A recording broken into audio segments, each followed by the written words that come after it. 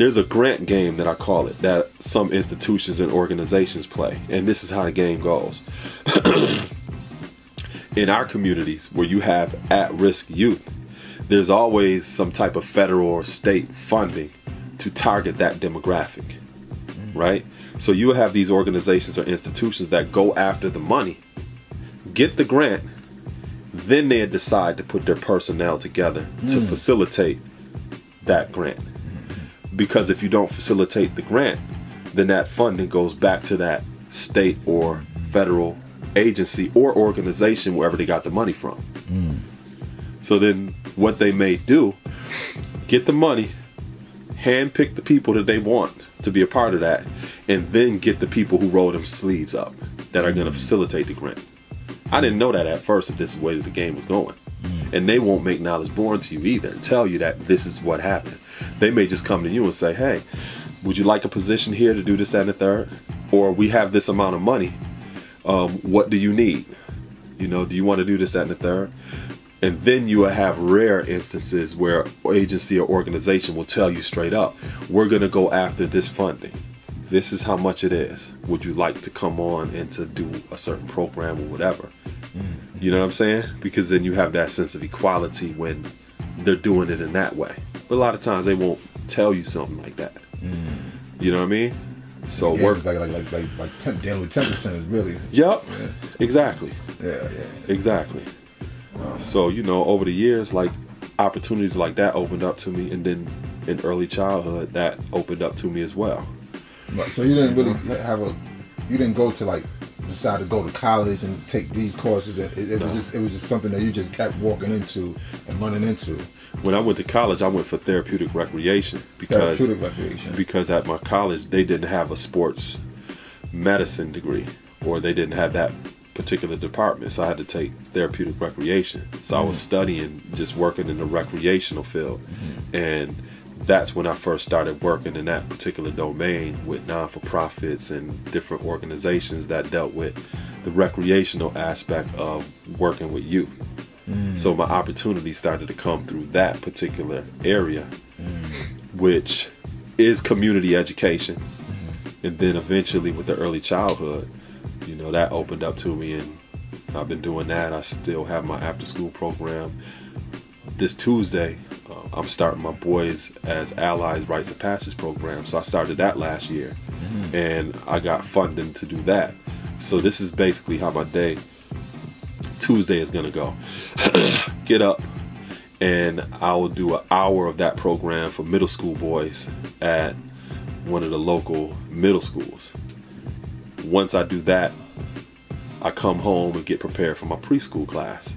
So then I go to my preschool class, you know, and then at the end of that day, I go to my after school program. You know what I mean? And then also I have to, on Tuesday, I have to attend like a campaign event for one of my partners that's running for mayor. So when I ran for public office, that put me in a position in terms of the local political landscape and regional landscape, where now I've been helping people get elected to certain positions, playing the background, but it gives me a position of influence as well. You know, the same way when we talk about the father being the mayor's man, exact same position. He wasn't a politician, but his work within the community and in the city was influential enough for politicians, public servants to come to him and give him certain opportunities because they understood the type of influence that he had. It's the exact same position. You know what I mean? Right. And you ran for public office at one point. Can you talk about that a little bit? Like the yeah, I was running for I ran for county legislator in like 2013. And I did it as the God, you know, Saladin Allah. I wasn't tiptoeing around it or hiding or you know, trying to assimilate or nothing like that. You know what I mean? And part of me doing that was to show the importance of being connected to your local political landscape, because the way that legislation works is legislation literally changes the landscape beneath your feet.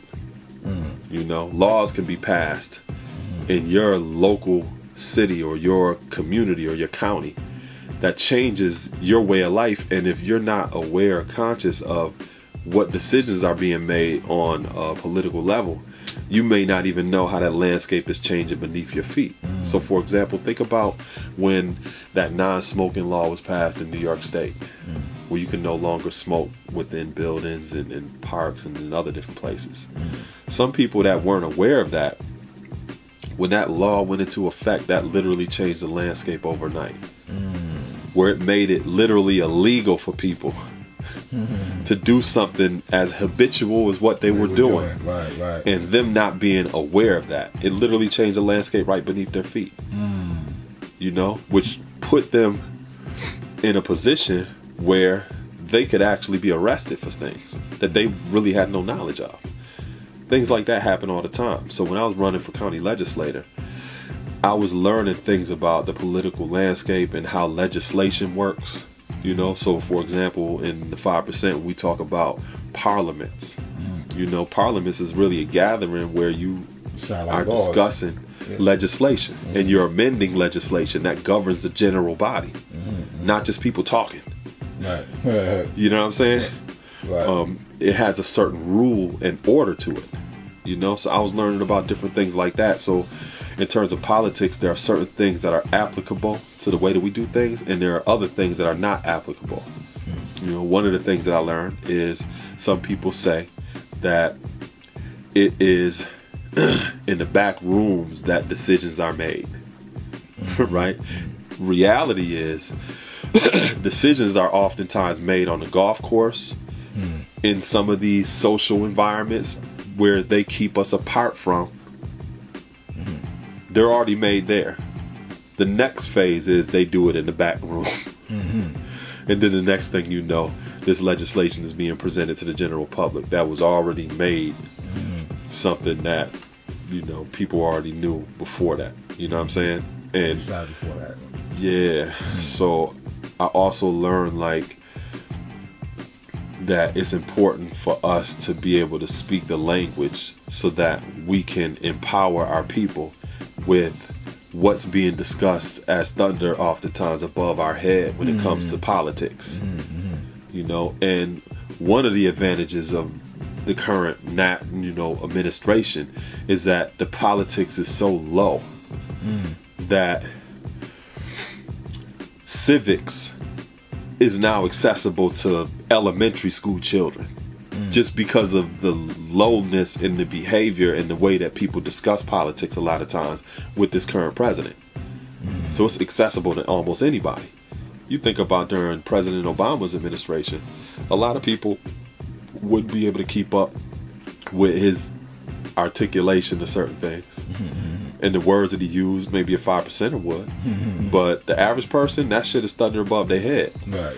You know? So running for that position in my community, my city, I learned to be able to properly translate for just everyday citizens what's being discussed on a legislative level and what they can actually do about it as well. Not just simply voting, but number one, becoming more educated about who your representatives are, how they vote on certain things that affect your life, and then also taking what you're educated about to become an advocate. Something that you can speak on and support, and that you can also share with other people so that they can become advocates. Because when it comes to politics on a local level and on a regional level, these are people who are more accessible to you, as opposed to like national politics with congressmen and senators and stuff. These are people you may not ever see in your lifetime or even get close to. But your mayor and city council people and stuff, you may see them in a grocery store. You can talk to them about certain things or whatever. You wouldn't see like the Rossi in the supermarket in New York. Because he's a little bit more out of the reach. You know. But I get what you're saying. It's a lot more accessible, you know, and willfully me doing that, and I documented that journey as well, that it encourages other people like ourselves to be lord of those worlds too. Because we Allah. You know what I mean? But a lot of times people may be intimidated to be Allah within those domains. It's like I speak the exact same way if I'm in a boardroom full of CEOs or whatever, or if I'm in a Human Rights Commission meeting. I'm a visitor experience specialist at our local Underground Railroad Heritage Center, and speak the exact same way. Just today I was giving a tour with these students from the Ukraine, and I was explaining to them about slavery and then the transatlantic slave trade and then also the Underground Railroad, you know. So I build with them just like I build with anybody, you know. But I wanted to encourage people too, like, yo, you can get involved in your politics and still maintain the integrity of who you are, and not assimilating or selling out or doing none of that shit. Be who you are, because people can't deny your character and your contributions. They may not like your name, but they can't deny your character and your contributions. They can't say they don't trust you around your around their children, or that you're gonna do devilishment, steal and tell lies and try to master people. They can't say nothing like that. So light travels a lot faster than sound, you know. So your reputation is always gonna precede you. Inf Mega did this.